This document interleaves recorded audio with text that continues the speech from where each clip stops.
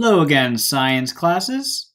So in the last video, I showed you guys how to just navigate CK-12 in general.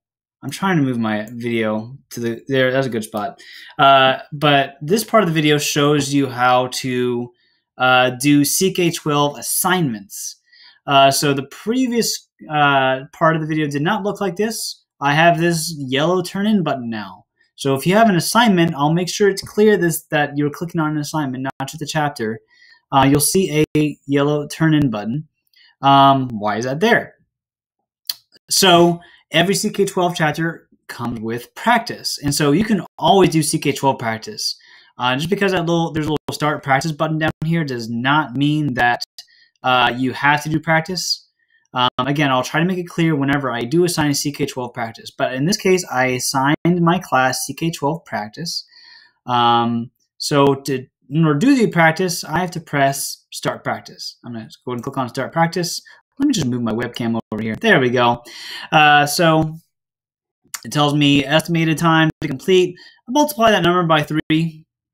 Do me a favor, always multiply that number by 3. So if it says 5 minutes, it's probably going to take about 15 minutes. I guess they were thinking that Albert Einstein was going to be taking these quizzes every time. I don't know. I'm going to click on Start Practicing. So all of these are based on the reading. So what I would recommend is that maybe you open the assignment twice. In that way, you can have one tab for the reading, one tab for the assignment, the practice you're working on. Of course, that's not going to work if you're on your phone. If you are on your phone, by the way, this should work. You should be able to do CK-12 practice on your phone. I might show you guys in a separate video what CK-12 practice looks like on your phone. Maybe. I don't know. Anyway, so the cool thing about CK-12 practice is that this is called adaptive practice. Adaptive practice means that everyone gets a different set of questions. So even if you're doing this with your friend, even if you're doing this with your friend, you guys might have different sets of questions. That's not to keep you from cheating. It's to help you guys gauge your knowledge. So let's just look at this question, for example. This question says, someone's subjective view or position on a subject is called what? So I know this is called an opinion, but I'm going to click on data. I got it wrong. Well, next. Now, if you look at the top says 0 out of 10. It's always going to say 0 out of 10. Sorry, it's not going to say negative 1 out of 10. Let's look at this next one. Facts and blank are not subject to ballast. Sorry, facts and blank are not subject to bias. I think the correct answer is data. Yep, so now it's got 1 out of 10. I got one question correct. I'm going to get another one wrong intentionally. Which of the following is objective? So I know opinion is wrong. It says select that apply, all that apply, which means I know there's more than one right answer. I know this one's wrong. I'm going to check it. I got it wrong. Now, see, so first of all, it kind of gives you these nice little motivational things. Got knocked down, get up again. And then gives me a little warning. I got 0 out of 2 correct. So give me some hints here and there. But notice that it didn't take my score down. The cool thing about adaptive practice is that it does not matter how many questions I get wrong. As long as I get 10 correct questions, I'm okay. So in CK-12 practice, if you get 10 questions correct, you get your full 10 points for that assignment. It doesn't matter if I got 5 questions wrong along the way, even if I got 20 questions wrong. Now, it's impossible to get 20 questions wrong. I'll show you that why in a second. But another cool thing about adaptive practice is that it gives you questions based on your previous answer. So if you got an answer correct, it gives you a harder question. If it gets an answer wrong, it may give you an easier question. So it tries to give you questions based on what you know. So that's pretty cool. If I get enough of these questions wrong, a pop-up box will come up and say, you're not doing so good. Maybe you should go back and do the reading. In fact, it will go back and force you to either read a chapter, watch a video to kind of refresh your knowledge a little bit. So take advantage of those pop-ups if you get one. I'm going to get a couple more correct so I can show you how to turn in the assignment.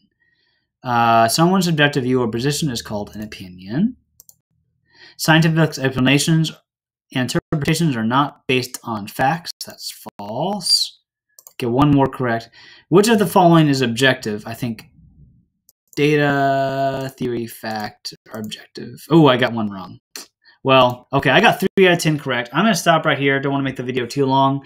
So let's say that I am trying to get 10 questions correct, but 3 is the best I could do for now. Maybe I just got to go. I got to turn this assignment. It's going to be late if I don't turn it in.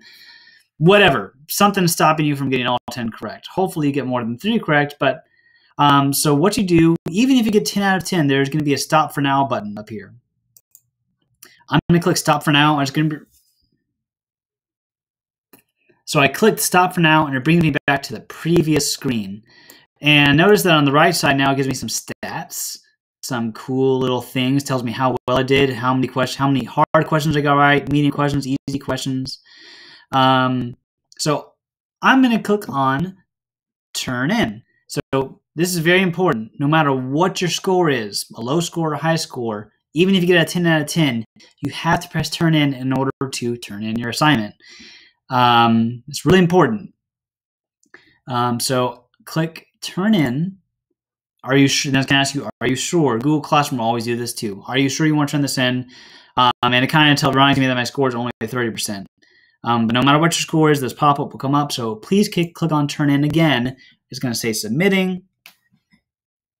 Now, just because I turned in, like say if I got this 30%, man, that's a really low score. I want to do a better job. Hopefully, there we go. There's a turn in again button. So I can go over here, click on keep practicing and try to improve my score a little bit. As long as I get this assignment before the due date that I gave you guys, you can click on keep practicing and try to improve your score. Also, if you've already got 10 questions correct, lots of these practice sessions have more than 20 questions to work on. So you can work on as many questions as you want. It's not going to give you a higher score, but it's going to give you additional practice. So that's CK-12 practice. The last thing I'm going to show you is I'm going to show you what an older version of CK-12 looks like. So I will show you that in just 1 second.